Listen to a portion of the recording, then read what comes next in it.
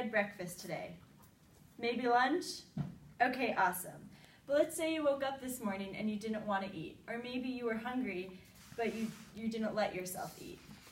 Anorexia is often thought of by society as a choice, but it is a severe mental illness that has drastic effects on the brain and the body. Education about the real effects is a better way to destigmatize the population. I witnessed a very close family member battle through this life-altering mental illness, and through doctor appointments, therapy appointments, I gained a completely different perspective on eating disorders.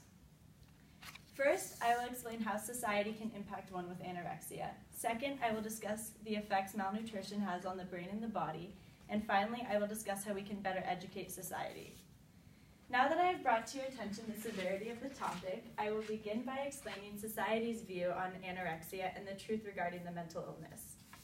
Society defines anorexia as a choice, when it's actually a severe mental illness. Subconsciously, the media within our society accepts more willingly model-like features. Margaret R. Miles, professor at Berkeley, who studies the body and Beauty, September through May in 2000, in her article, Religion and Food, The Case of Eating Disorders, argues women starve themselves in order to look like the model women they see in the media. Society views anorexia as a choice, when in reality it is a severe mental illness.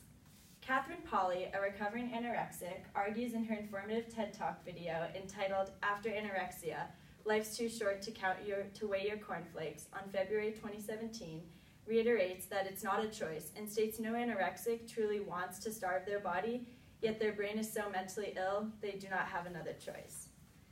Now that we've discussed the impact society can have on one with anorexia, I will further explain the drastic effects malnutrition has on the brain and the body. When the body is working off a starved brain, the body will shut down hormonal growth, hair growth, fingernail growth, shutting down these hormonal parts of the brain, attempting to conserve energy. According to JAMA Pediatrics, June 2003, authors state protein starvation leads to the cessation of hair growth, and zinc and iron deficiency can also lead to thin hair. Once the body loses all the fat it can lose, it will begin to absorb nutrients from other areas of the body, such as bones, muscles, organs, the heart, and even the brain. As stated in the International Journal of Environmental Research and Public Health, May 26, 2011, several authors argue when the brain is malnourished, the brain conserves energy by dismissing hormone levels such as GH and IGF-1. IGF-1 is known to build muscle mass, therefore when the hormone is dismissed by the brain will begin to chip away at bone density to receive nutrients. In an anorexic brain, the hunger signals sent from the gut don't register in the brain. Therefore, they are not hungry when truthfully their body is starving. Laura Hill, the past president and CEO of the Center of Balanced Living, describes an anorexic brain in her TED Talk video entitled Eating Disorders from the Inside Out on October 31, 2012. Hill describes that in an anorexic brain, the hunger signals do not register in the insula part of the brain, which is the part of the brain that indicates hunger, and the signals pass right on by. Therefore, there is no system to tell the body they are hungry. Anorexia is not a choice, but a severe mental illness. It's crucial society gets educated about this illness to understand that it's nothing to be ashamed of. The U.S.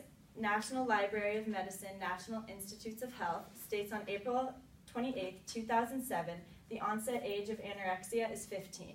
Therefore, if we begin to educate society members the truth regarding anorexia, individuals will seek help instead of being ashamed of this mental illness.